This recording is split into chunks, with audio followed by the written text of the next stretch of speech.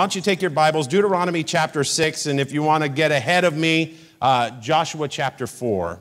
And today I just have a message on my heart that is not going to come out like all of them do, because this one, for some reason, is like a work in progress. It's still working even now as I'm preparing to talk to you about what I'm going to talk to you about. Maybe you don't understand what I mean by that, but it's less a sermon and more just, here's some thoughts for you today.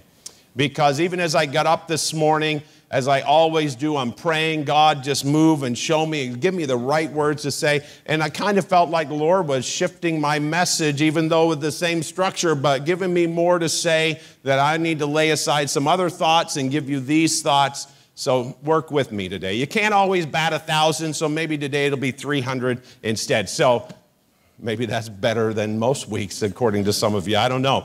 But it's Memorial Day. Happy Memorial Day. I pray that you have a good weekend. I see some family members here celebrating probably the long weekend with one another. It's good to have you here in service with us. But as we think about Memorial Day, it's a day to remember.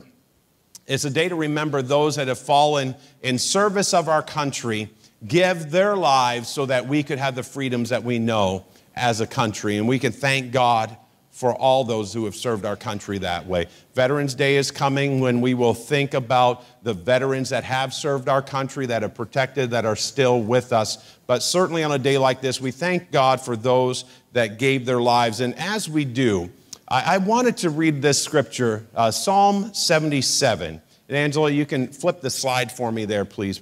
Psalm 77, verse 11 and 12. As we think about remembrance, I thought this would be fitting for us to hear today in regard to remembering. It says, I shall remember the deeds of the Lord. Surely I will remember your wonders of old. I will meditate on all your work and muse on your deeds. Now, I've already kind of led us in that way a little bit this morning, haven't I? Forget not the Lord and his benefits out of Psalm 103. But I love how this reminds us once again to do something that really we have to admit we don't always do. There aren't many days that we sit back at home and we have a moment, because we don't often have a moment because we are Americans. And we live busy, full lives. Can somebody say amen? And we're always busy, and because of that, we don't always take the time to do what the scripture says in Psalm 77, which is to remember the deeds of the Lord, remember his wonders of old, meditate on all of his works, and even muse at his deeds. Now, I get remember because I think back and remember those things. I get meditate because I just kind of sit there and kind of marinate in that. But muse, I like that word muse. Isn't that fun sound? Say muse for just a moment. Muse, right? 1, 2, 3. We can do better than that. Muse. I didn't say 1, 2, 3 yet. Muse, right? This idea of musing on the Lord, what the original language is trying to say there is to get you to relive that moment. Remember it. Meditate on it. Relive that moment. When was the last time you thought about the day you surrendered your life to Jesus Christ? How you were feeling before? Why you said, I need Jesus in my life? And what you felt afterwards? And that determination you felt in your heart and where you're going with this thing. When was the last time you relived those moments? Probably been a while, hasn't it? When was the last time you mused on the miracle God has done in your life? Can anybody think of a miracle that you've experienced personally? Not that somebody else has, but you have experienced personally. Could you raise your hand? When was the last time you've mused on that? You've relived that.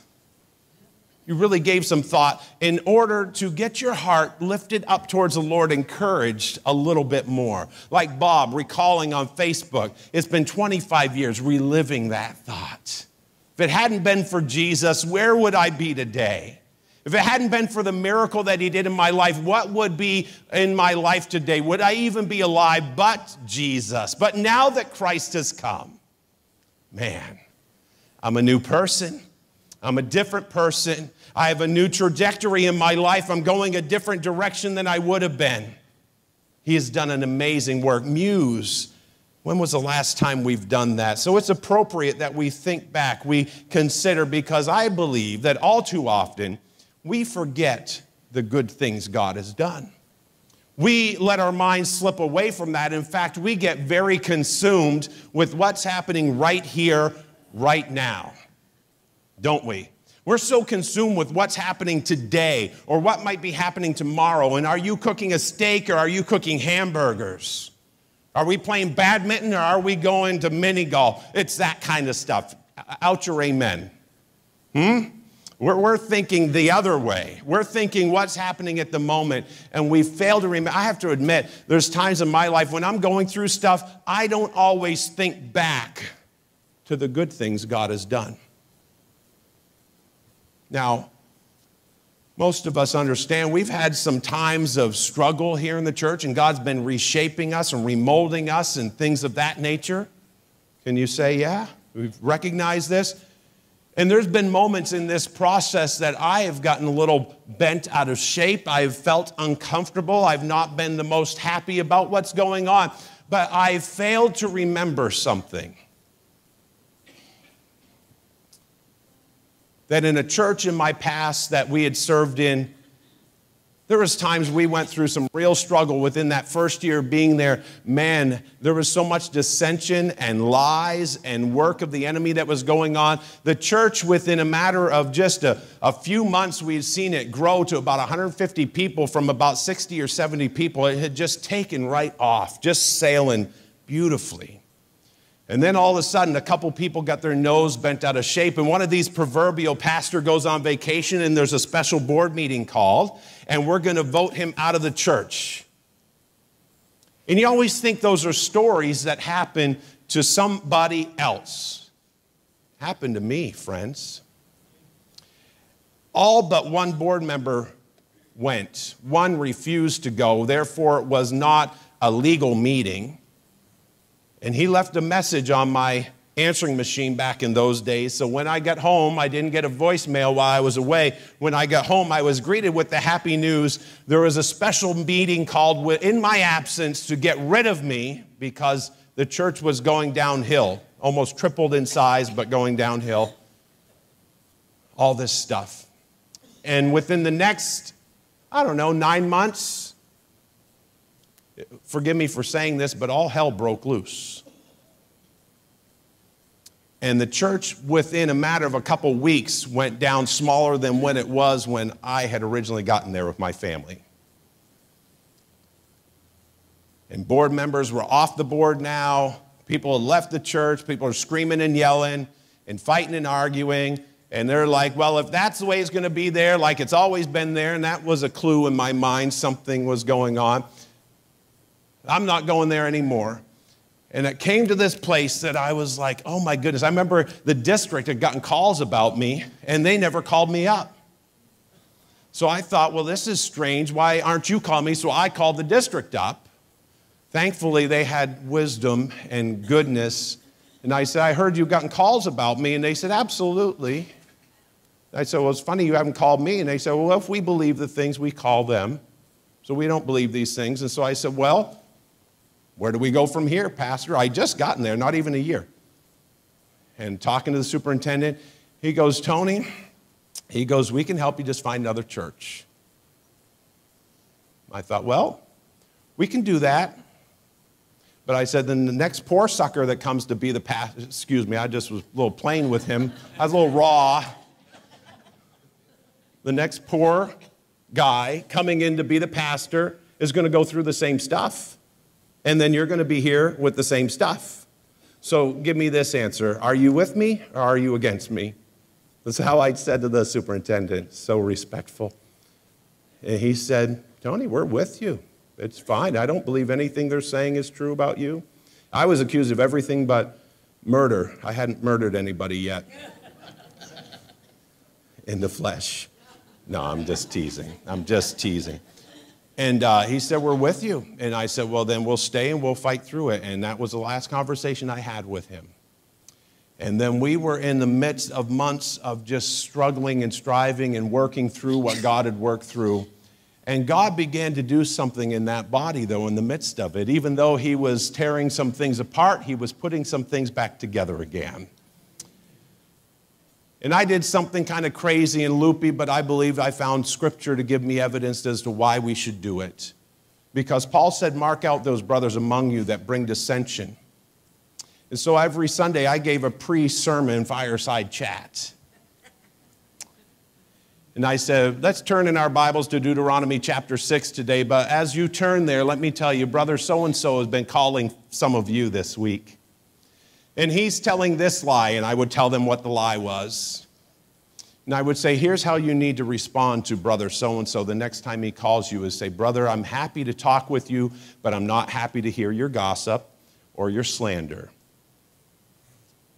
And I'm not going to listen to it. So we began to teach the people to close their ears to these lies, to not give any food to it, to not give any reason to it and any ear to it in such a way as to shut that down because that's not of God. The dissension began to disintegrate and the lies began to come to an end because nobody was listening anymore as good believers. Can we say amen? We're not to give ear to gossip. It's funny, gossip is labeled right there with sins like homosexuality in the scripture.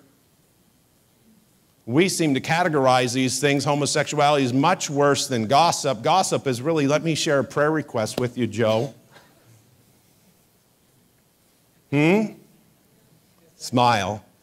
I told you, I prepared one thing, and God took me another place. And what we've got to do, and I began to coach them along this ways, and then I would get into it. And you know what? In a matter of months, God brought some of these lies and dissensions to an end because the believers wouldn't listen to it anymore. And when it was all said and done, here's my testimony.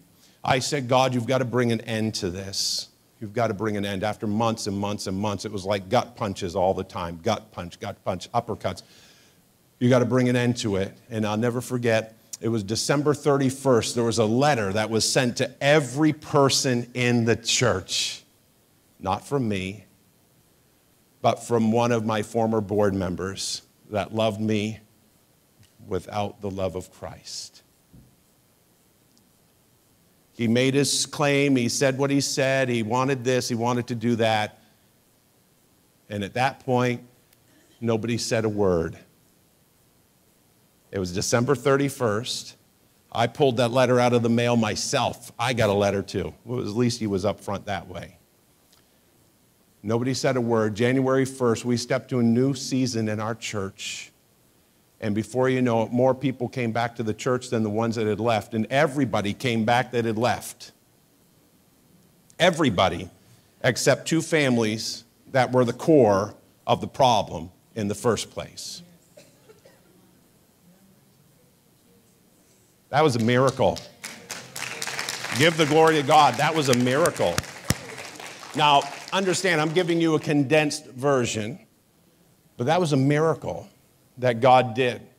He drew an end. He put an end date on it, which is what I was begging God for, and we never saw another issue. Now, granted, I had some that would try to balk against me every now and again, but what God had done in such a way is he had helped me through that struggle in such a way that he had put me in a place that the people did trust me, that people honored my leadership, so that we could just continue to move forward in grace and in strength, and God was glorified. And there's moments in my life as a leader of a church, I have to think back to those miracles. Because there are moments that you think back and hear again, muse, remember, meditate on how God has been good, because we all too often forget that he's been good. There's been some of you, you're in maybe a health crisis right now, and you're like, oh my goodness, what am I going to do? And you know very well God has been faithful time and time before to touch your body and heal your body. And he's helped you through one crisis after the other. And you know he'll be faithful to do this as well. Maybe there's some of you, you're fighting some major financial struggles in your life, and you're like, man, what am I going to do? I don't know how. And you know very well you've been at that point before, but we've forgotten. We've failed to remember back. We've failed to meditate on those moments and let that saturate our spirit and build our faith. We haven't mused. We haven't relived those moments, and we forget that. Why are these stones out here on the platform? Skip Deuteronomy for a second. Go to Joshua 4. The stones remind us of the book of Joshua when they crossed the Jordan River at flood stage. Do you remember that? Moses is dead. The new generation is ready to walk in. They're ready to possess the land, to take the territory God has given them. Montreal is your territory. You're ready to take the territory God has called you to pass through and take. And here they are stepping into this thing. And what's so cool, and we'll read this here in Joshua chapter 4, and give me just a moment to flip over there. Allow me just to roll with the punches. Use your notes for looking at what it could have been to maybe now what it is. I don't know. Starting in verse 24, it says, those 12 stones which they had taken from the Jordan, Joshua set up in Gilgal. He said to the sons of Israel, when your children ask their fathers in time to come and say, what are these stones? Then you shall inform your children, saying, Israel crossed this Jordan on dry ground. For the Lord your God dried up the waters of the Jordan before you until you had crossed, just as the Lord your God had done to the Red Sea, which he had dried up before us until we crossed, that all the peoples of the earth may know that the hand of the Lord is mighty, so that you may fear the Lord your God forever. Something I want to remind you about here this morning is how God is calling us to keep ourselves reminded, to keep our children reminded of the miracles of God. Let's keep our church family reminded of the miracles of God, the working of God, how he has accomplished awesome, mighty, great things among us. As we look at the stones from the middle of the river, the miracles that they remind us of how God has worked and what he has accomplished, what he has done. Keep us musing, keep us meditating, keep us remembering so we can continue to move forward in the grace and in the power that God has for our lives. Can somebody say amen? How many need a little more remembering today in your life? On the back of your sheet, in your bulletin, I don't often recall this, but there's some sermon notes that I already told you are probably not worth looking at really, but on the back, I'm going to give you homework that I want you to begin even as I'm talking. And it says, look what the Lord has done. I want you to start even now jotting down miracles God has done in your life, how he has worked in your life as I talk for these next few moments here.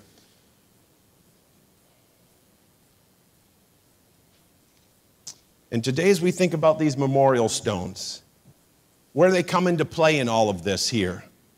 This is where we catch up with Israel. This is where we catch up with their story. This is where we catch up and their story now becomes our story for just a moment today. Because again, this is something we don't need to just train our children, but we need to train ourselves to be reminded of the goodness of God, the greatness of God, his miracle working power in our lives. And as that's taking place here, he says, as they cross that river Jordan, he said, go out into the middle of that river and grab yourself a stone, one of each of you from the tribe. Go grab a stone in the middle of the river. Don't go to the edge. Don't go to where your feet aren't going to get wet. Go to the middle of that river, right where you walked. Where? On dry ground. Not damp ground, not mucky ground, dry ground. Miracle of God. Be reminded as you get that stone from the middle of that river, right there in the middle of that miracle, that you will always see that and go, I remember the day we crossed the Jordan at flood season when nobody would dare get in that river because at flood season, if you got near it, the current was so swift it could drag you right away and you'd be gone. But that day, the priests stepped their toes in the river, and it was wet and swift. But as they began to step into the river, it began to part and make way for them. We saw a miracle of God.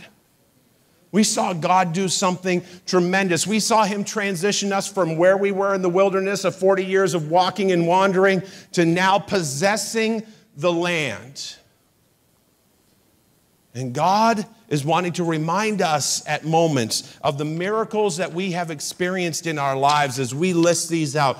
I couldn't help but just take a few moments and think about some of the things that God has done in our lives that I know are miracles. I've got 16 listed in just a couple minutes. I'm talking legit miracles. Every time I look at my son and every time I look at my daughter, I know they are miracles.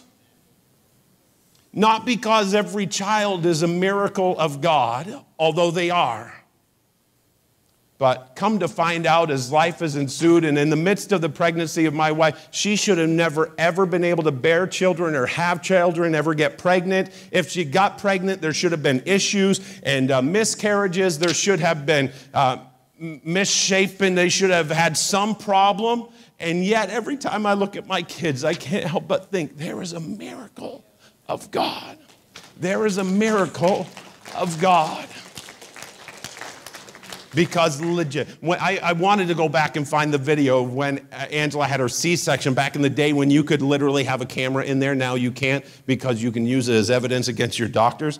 But I remember, because we couldn't record Abby's birth, but we could Alex's because he's that old. And so, which only makes me all the more old.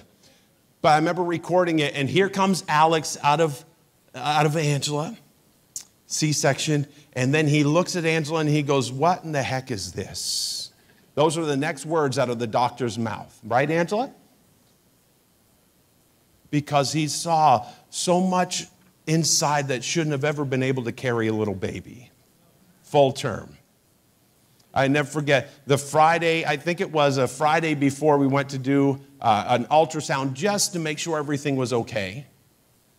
And after they looked at those things, They called us up immediately and said, you must get into the doctor. We found some issues. They thought there was this problem and that problem. And I'm talking up until then, other than Alex making her tremendously sick for 9 months, there was no problems. And God just took care of everything. Miracles. Miracles. When we think about people, you know, we waited 3.5 years to have Abby and prayed and prayed and prayed and prayed. And the doctor said, never do this again, Mrs. Searles. And then new doctor said, yes, it's going to be no problem. You can do this. This is no problem. We've dealt with people like this before. You can have another child. And then even after Abby was born, not too many complications there, but they leaned over the thing, over the little dividing sheet. Don't you love the wall they put you behind, moms? They drop a little sheet across your face, and they're on that side working on you. He leans over and he says, Mrs. Searles, he didn't talk exactly, but similar to that, don't ever do this again. Another miracle. Another miracle. Because they know that this shouldn't have happened. Miracle. When I look at my wife, I see a miracle. Because in the midst of her pregnancy, she had gallstones. So she was pregnant with Alex and had a gallbladder that was out of control. And obviously, we got to deal with Alex, and you're going to have to survive the gallbladder thing until after. She goes and has her gallbladder removed some months afterwards. Here I am, full-time job. Angela's in the hospital. Here I got Alex. Go run to a babysitter, go to the hospital, go pick him up, go home, all this stuff. They take her gallbladder out, and around her incision, you know what iodine looks like on your skin? It looked like that around that incision. Thought, well, it must just need to wash off. Next day, it had grown. Well, we better call the doctor and let him know about this. Next day, it had grown even bigger, and within a week, she was brown like that from her shoulder down to her knee, all around her torso. We finally get to the doctor, and they say, wow, her bile duct was nicked, and so this is bile all through her body. How many know a day with bile leaking in your body, you're a goner? A day. This was over a week. And then they're trying to figure out what's wrong because the doctor that did her surgery left on vacation. So he didn't write this in the notes. Every time I look at my wife, I see a miracle because she shouldn't be here right now. God is a God of miracles. When's the last time we've mused on that?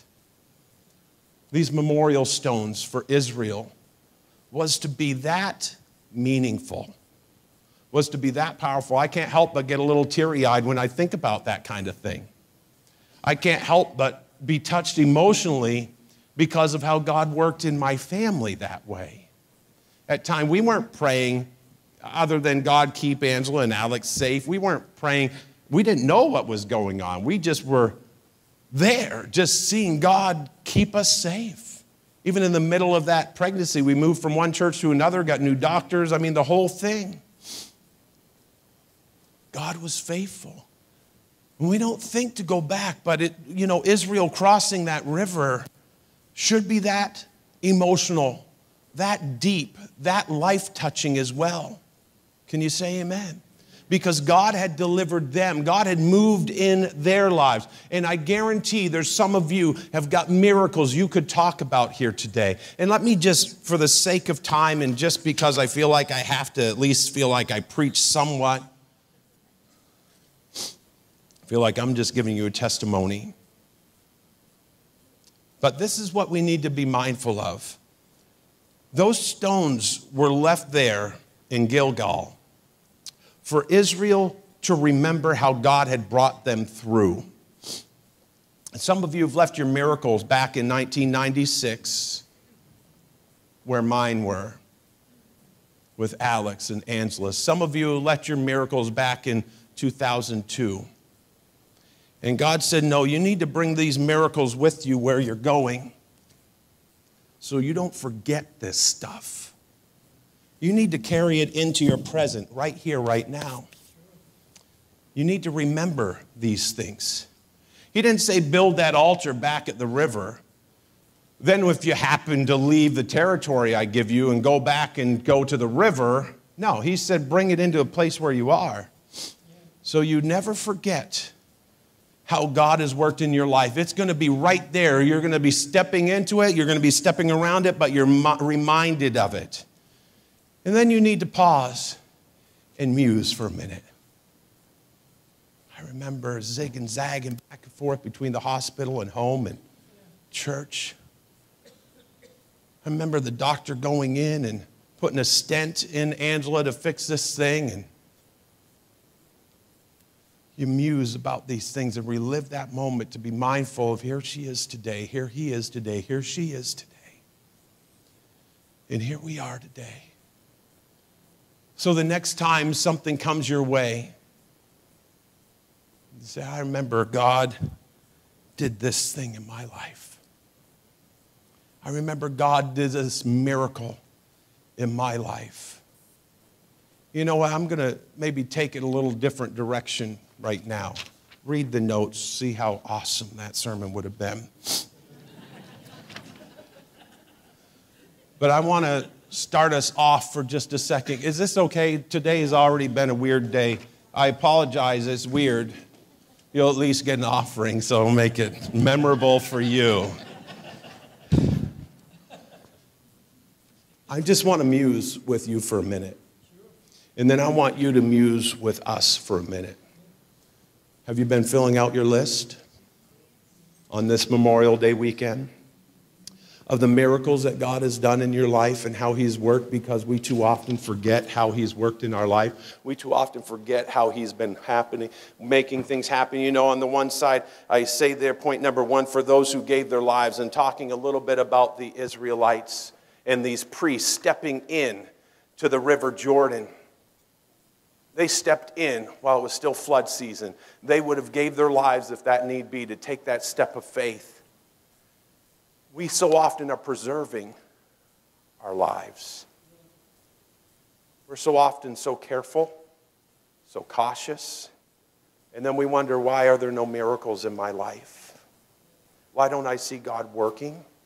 Why don't I see God doing what he can do? I read about it in the Bible, yeah, but you also read about people taking those steps of faith into the flood waters of the Jordan, and they see God move because they dared move first. What's wrong with the church today? Not just WAG, I'm talking about the body of Christ. We don't dare to take those steps of faith anymore like we used to. Then we don't see the Jordans part and we walk through on dry ground because we don't dare do what they dared to do. I know some of the stuff I'm talking about, we brought it on ourselves to some degree, but yet God was faithful. Do you want to see God do miracles in your life? Be willing to put yourself out there and let God do something in the middle of it. Isn't it Galatians, I think, that says this? It is no longer I that live, but Christ that lives in me.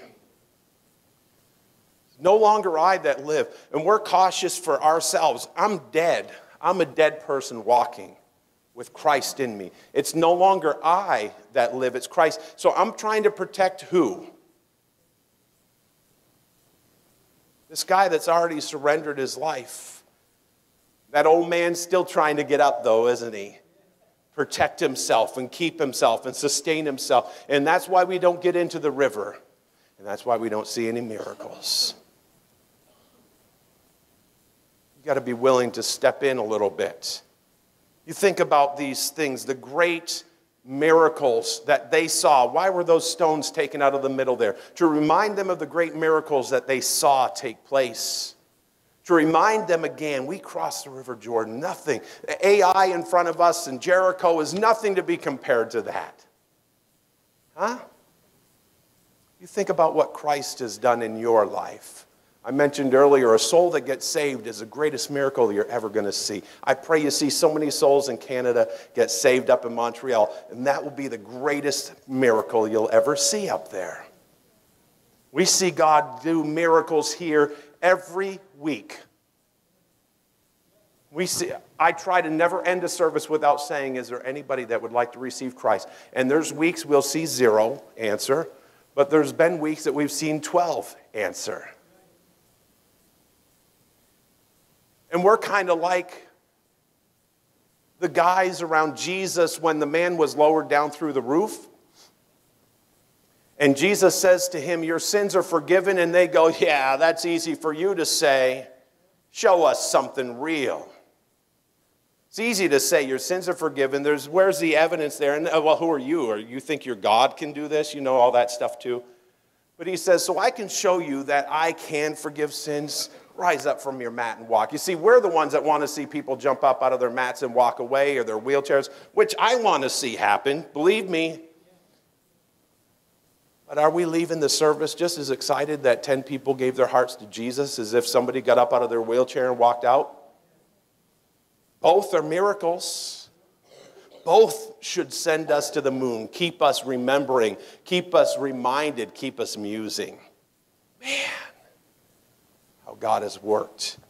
Thinking about how he has worked in your life. We do some memorials here in church every time a month goes by. We have communion. Isn't that a memorial? To remind us of the work of Jesus Christ on the cross.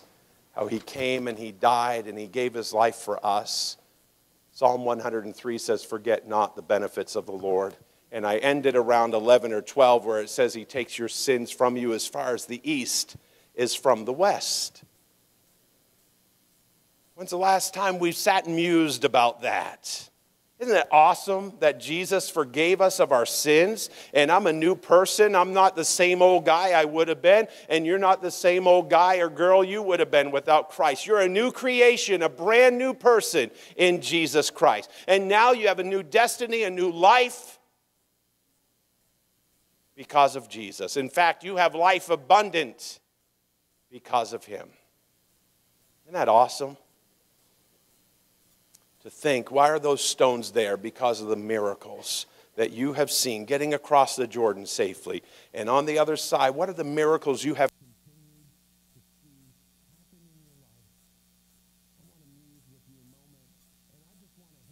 people that not going to take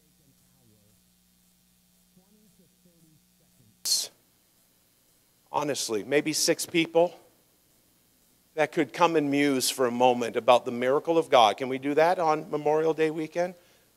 Just line up. And I'm not bragging, I just reminded myself here. I think back at what the Lord had done. You can come up while I'm talking, by the way. When I was a teenager, I flipped a four-wheeler on top of me. Not just roll over. I was going up a hill and I had gunned it by accident. That thing popped up because it was cool and fast. Come right up, please.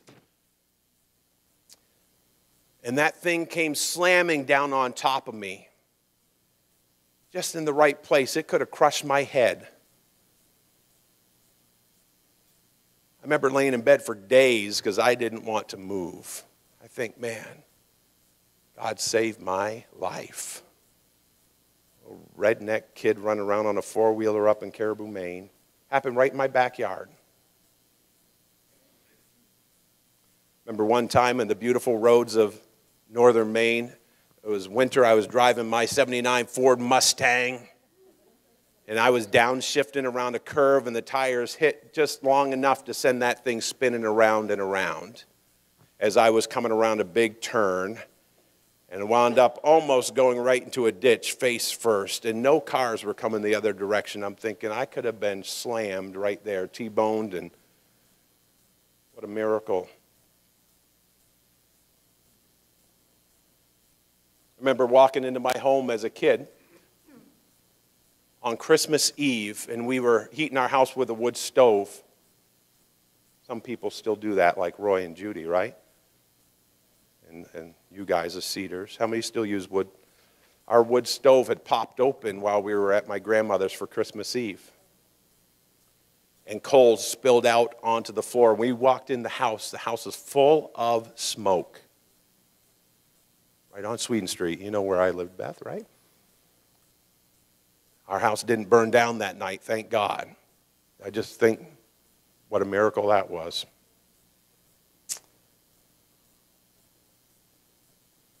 I had septic. I went septic one time. I never forget. I don't know how it happened, why it happened, what happened. But my feet got infected with something. My feet were turning black as Bob's shirt. And hurt like they were in a vice. And I went for weeks like that, trying to, I can fix this, so whatever. I had no clue what it was. I'd preach on Sunday morning, and then like what many times we do here, I wind up talking to folks afterwards. And all I could think, forgive me, God, please get me out of here because my feet are killing me. I mean, it literally felt like they were in a vice just being crunched. Finally gave in and went to the doctor. How many men know what I'm talking about? And the doctor said, I should put you in the hospital because you are that sick. I remember Abby and I were driving to Pittsfield, and she was just a little tiny girl. I was driving her up. This is before I went to the doctor, and I was starting to get lightheaded and dizzy, felt real feverish, and I'm like on the New York State Thruway, and I'm like, God, please at least let me get to Pittsfield, Mass. So my daughter's not left alone with me dead here because I felt that horrible. Just get me there so that she's safe. And if you're going to take me with my stupidity and not going to a doctor, then do it after, please. And I was septic. I mean, they barely saved my life, really. Barely saved my life. So God saved our lives to come here to preach to you, just so you know that, anyhow. Thank you. I didn't say it for that, but thank you. I could go on and on. I could think of a time we needed a financial miracle in our lives.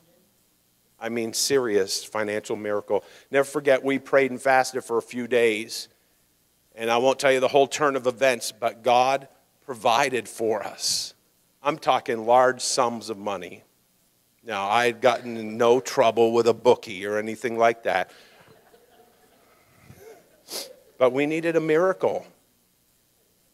And God was faithful and provided miraculously. I've taken forever to muse. So you guys are 20, 30 seconds, okay? Right? I'll try. Well, I'm glad you shared all of that with us. Yeah, I've got lots of stuff too, but I will just focus on one thing. When I met my husband,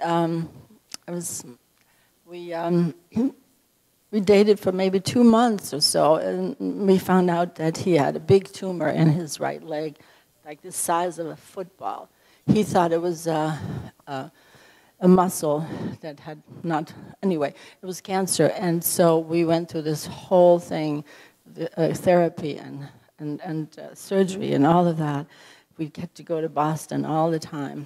And so he had several surgeries and all of that. And anyway, and then his insurance company said that they were bankrupt. We had all these bills to pay, you know, and it was piling up. But he had more surgery, and anyway, we got married in the middle of it, and he, after 3 years of being married, he found out that he that the cancer had gotten into his brain. And so he had surgery for that, and we were in the hospital, and one of the doctors had gotten to know him really well, and we knew that he was dying.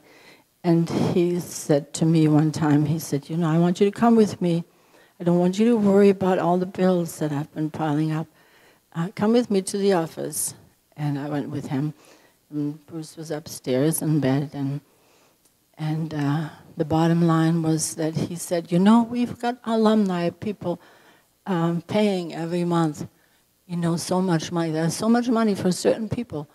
And they paid for all of his bill. And it was like thousands of dollars, you know. That was just one thing. Praise God. Praise God. Thank you for sharing. Yeah. Watch out for the miracle. Go right ahead, Ellen. I'm going to move this stone. Go ahead. Wow, I'm impressed. That's another reason why. Yeah. Go ahead, please. I just wanted to say to the Lord that I muse about the way that you seem to carry me every moment lately, because I seem to struggle with loneliness and depression, and as you probably know, the kids, my family has always meant a lot to me in the Lord. And my kids, unfortunately, witnessed their parents fighting a lot, and me suffering at the hands of a not so very loving, kind husband. And so that made it so that they figured they didn't need to respect and love their mom. And so once again, last evening, when I thought I was going to have a nice little barbecue with my oldest kids and my grandchildren, they proceeded to back talk and put me down, make me feel worthless again, so that I had to leave, because I refused to be put down and not respected. I said, I can go home, which I did. When I would rather have taken my Mustang and maybe drove it into a telephone pole or something, you know. And I say, no, that's not what God wants me to do. He wants me to be strong. When I figure I'm the one that's trying to be strong and be a Christian woman, even though my kids still At least I got a call from my daughter apologizing for her waste this morning, but it gets old after a while, you know. You wonder how old you have to get before you can get that respect. But anyway, I just want to say thank you, Lord, for that strength to just keep me going. Sorry, I took a little bit longer than 30 seconds. Lord, we just pray life and health and peace in Jesus' name. God, that you would heal up what needs to be healed up and make her a mighty woman of God. Lord, that trust in you deeply. And God, these thoughts no longer come. We rebuke them in Jesus' name. Life and life abundantly in Jesus' name.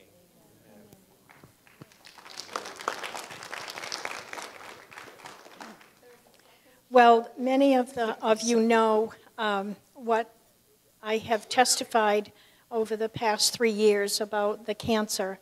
I haven't heard the words cancer-free, but one of the things that blessed me right from the beginning was that I heard the voice of God who said, "Count it all joy."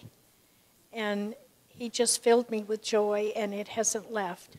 The devil tried twice to take it from me, but I recognized him, and I am full of joy, and whatever happens, you know, the cancer belongs to him, and he can do with it and use it however he wants. Praise his name. Thank you, Lord.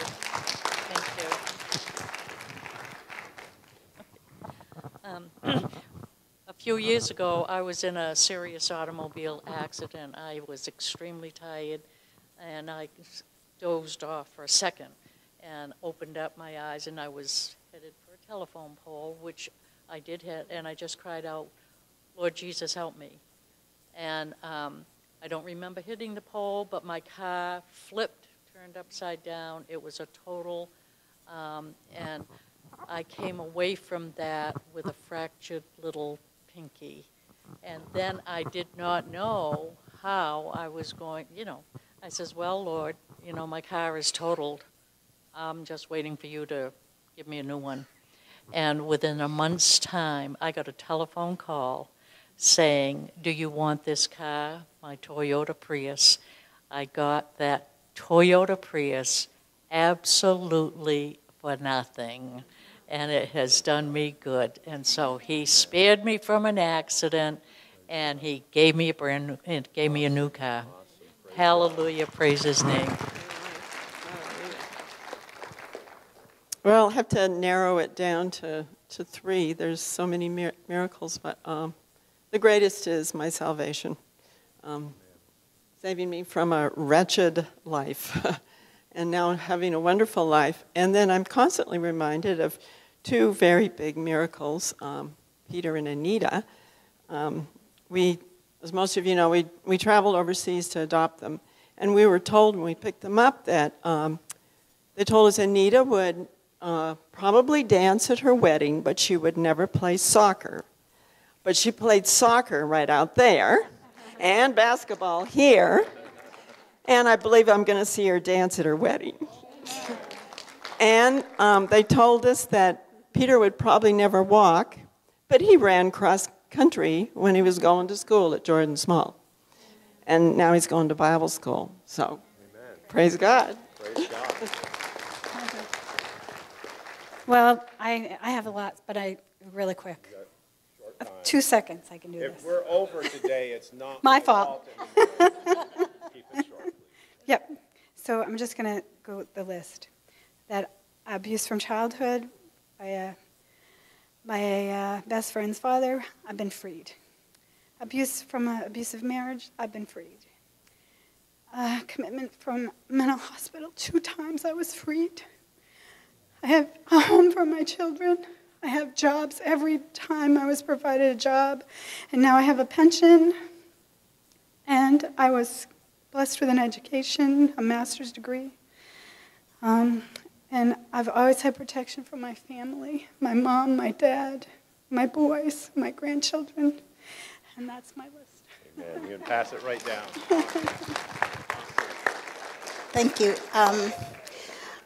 I had 12 items on my list before Pastor Tony invited us in. Here's one that isn't on the list. my little toddler fell up against the wood-burning stove in our home. It was scorchingly hot. He lost his footing. He fell against it. His little tiny handprint was burnt into the stove. It is there to this day. It could not be scrubbed off. It was burnt so severely.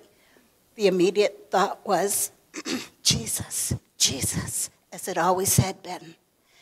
And we prayed, and Matthew's hand was totally healed. And he never had any pain. He stopped crying. There were broken bones that were instantly healed. There were telephone poles when we were heading into a head-on collision that all of a sudden the pole was behind us. We were transported in time. God's miracles have been a part of my life. I am looking for them, and I see them because I expect him to be there. He is my strength. The joy of the Lord is my strength, and I always add, the strength of the Lord is my joy. He got me through cancer when I was so frightened. He led me through all of the treatments that scared me and all the words that I heard, and I've overdone my time. Sorry.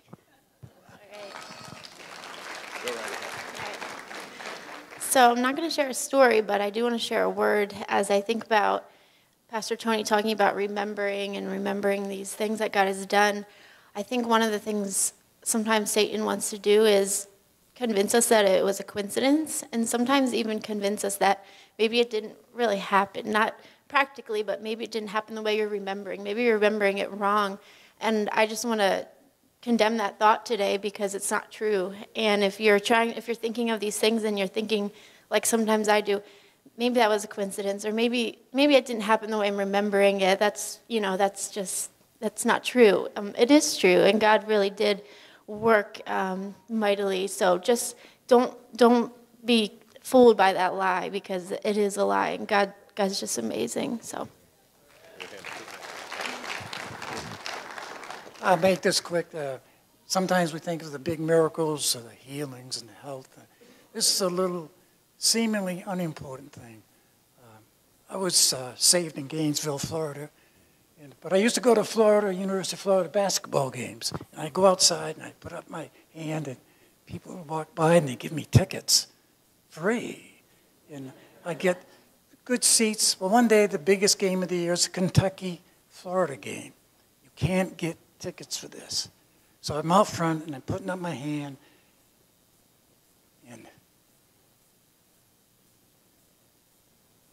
I saw this man, and he was crippled. And he had his hand up. And I said, Lord, I know you got a ticket for me, but give this man, give him my ticket. So somebody came up and they gave him a ticket. Then he walked up to the gate and he handed me the ticket. But that's a miracle, but it's not the biggest miracle. I turned around, there's a turnstile, and I turned around to thank him. He wasn't there. So honest to God, he was gone. It had to be an angel. Thanks. Thanks, Bill. Good to see you. Amen.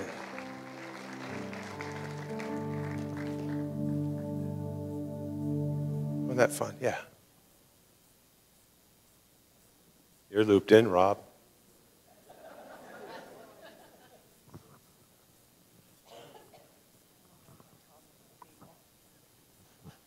I keep hearing the word restoration in my head. We've been together 22, 4, something like that.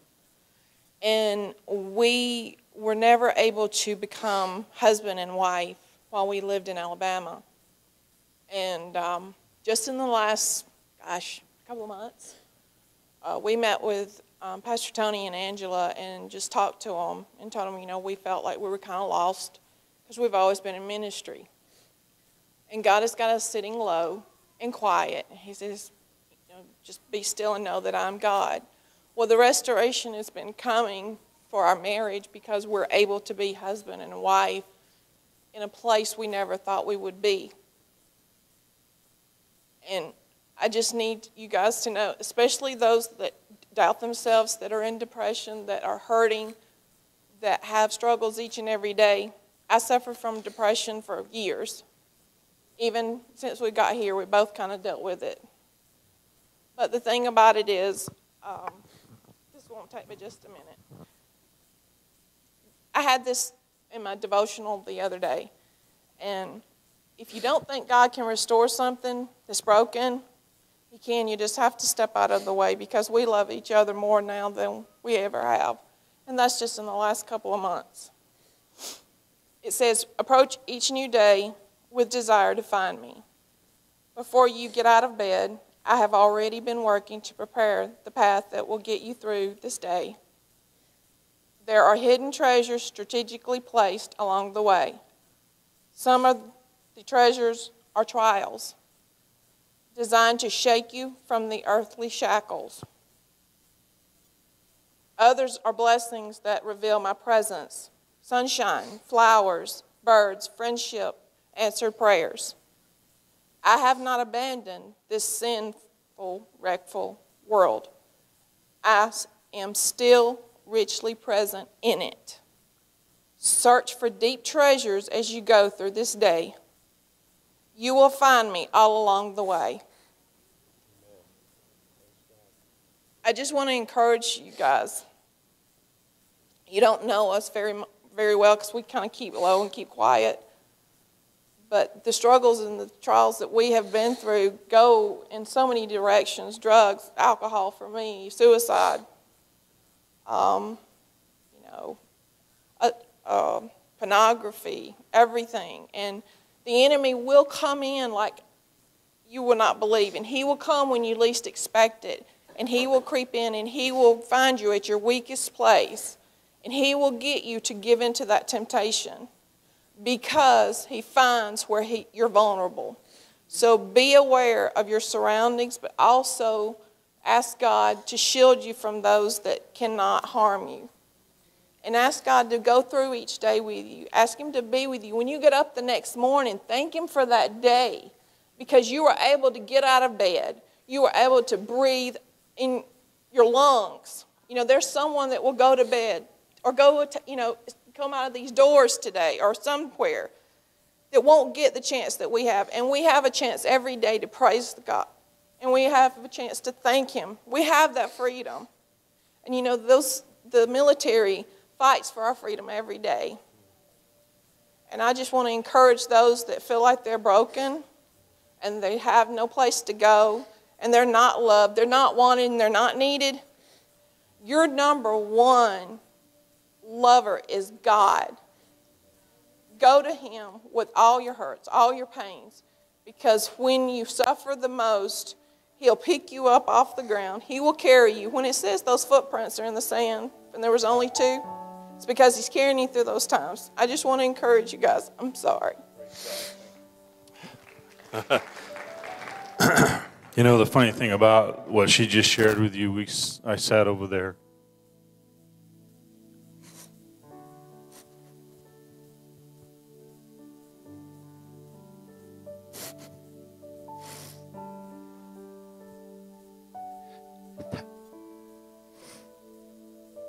That's what God wanted me to share with you today.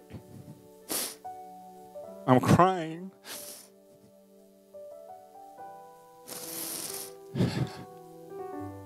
Because I see marriages dissolve without fight. And it hurts me because I'm standing next to my best friend now. See, 10 years ago, the miracle started when I got saved. And then at my baptism, she got saved. And then the miracle of the restoration of our marriage is something that is so important to me. And I know 20 or 30 seconds is the time frame, but I sat in my seat and I'm inside of my heart because I love Jesus with all my heart, but I fight every day just like you do. I've never been in a place that needs Jesus any more than the 3 states that we have surrounding us.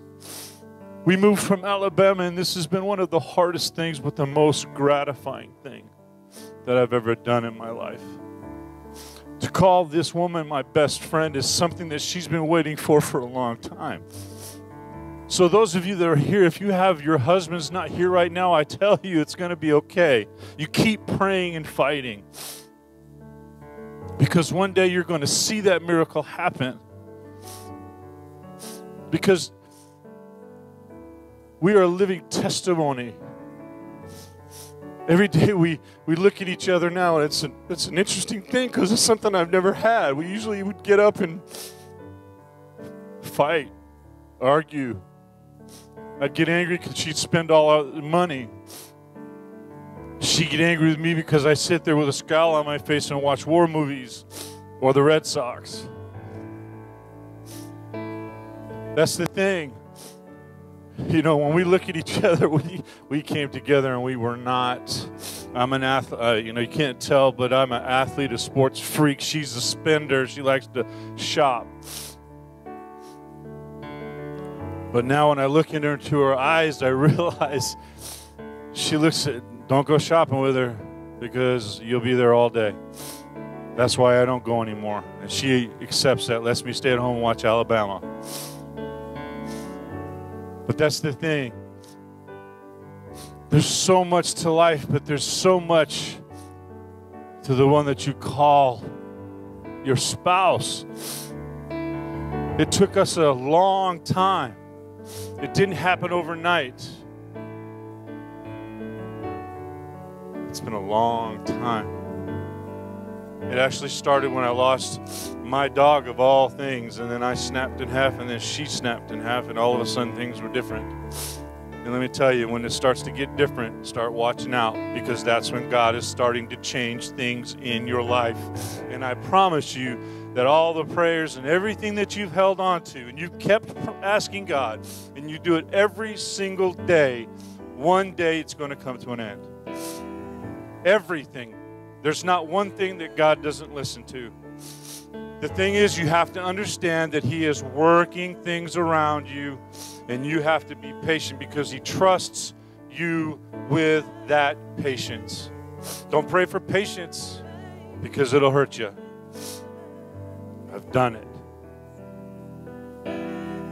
But when I look into her eyes now, and I see her grab my hand, and I'm like, oh my gosh, here we go. She never saw me cry for the first 20 years of us being together, and now I'm a blubbering idiot. You know why? Because Jesus took the thing inside of me. When I got saved, it became a hard rock, but then all of a sudden God ripped it out.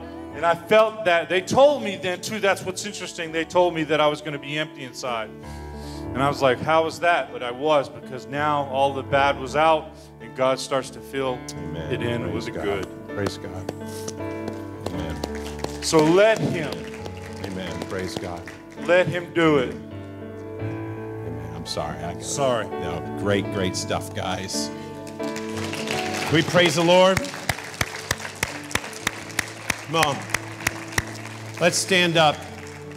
I want to read this last little verse to you. I started with it, Psalm 77. It said, I shall remember the deeds of the Lord. Surely I will remember thy wonders of old. I will meditate on thy work and muse on thy deeds. It continues, thy way, O Lord, is holy. What God is great like our God? What we just heard. Who else is doing this stuff? It's not the God that the Laos people were bowing to in the video we watched. There's no God like our God. Thou art the God who works wonders. Thou hast made known thy strength among the people. Thou hast by thy power redeemed thy people, the sons of Jacob and Joseph. What do you leave here today? I know if you're a visitor, forgive us. We never go this long, but today just a moment. I think it's a holy moment. We need to be mindful of what God has done We need to never forget how he's worked in our life, what he's doing in our lives. We need to be amazed by him again. So with heads bowed and eyes closed, how many of you need today to walk out of this place with that list at the forefront of your mind to help you through whatever you're facing, whatever you're going through, that you can be amazed by God again? Maybe you've got to go home and make that list, but maybe you've forgotten and you need to get refocused. Would you raise your hand today? Because you've got to make it through some stuff that God's going to bring you through because he's been good. I see a bunch of hands going up. God, we're just raising our hand today saying, God, thank you for the reminder that we need to remind ourselves of how faithful you've been, how good you've been, how generous you've been, how good you've been when we didn't even know what you've saved us from. We don't know the accidents we've been saved from. We don't know the sicknesses that you've healed us from, that we are well from, and we don't even know we're ever there. God, I pray in the name of Jesus that today would be a turning point for these people as we look at these memorial stones along the way. And God, we remember them today. God, I pray that it would encourage us to know that you're a great God, bigger than anybody else. And God, that we would dare to take steps of faith again. And we would dare to walk this walk of faith like we haven't walked before. I pray, God, today that something new would come upon us. And this would be a new day of new direction for your people, God. And Father, that you would bring us forward in the name of Christ, that we would not get caught up with the old ways and the old things, but God, we will be able to say, behold, I do a new thing among you, but I've done old things that you need to remind yourself of so that you can know I will continue in the future to do these things. And God, I pray that you would fill our minds, fill our hearts with continued miracles, and that you would get the glory, that you would get the praise. Now, I want us to praise him like we haven't praised him for a long time. Can we do that for a moment? Can we just thank him and rejoice for a moment this morning? God, you're worthy to be praised and glorified. You're worthy to be adored in this house today, God. You're worthy to be worshiped. Come on, don't just patty cake him. Let's thank him today for his goodness, his miracles that he's done, that he'll continue to do in your life. We thank you, God. Lord, if we'd rejoice in front of a sports game, let us rejoice in you today, God. We rejoice in you today, God. Amen.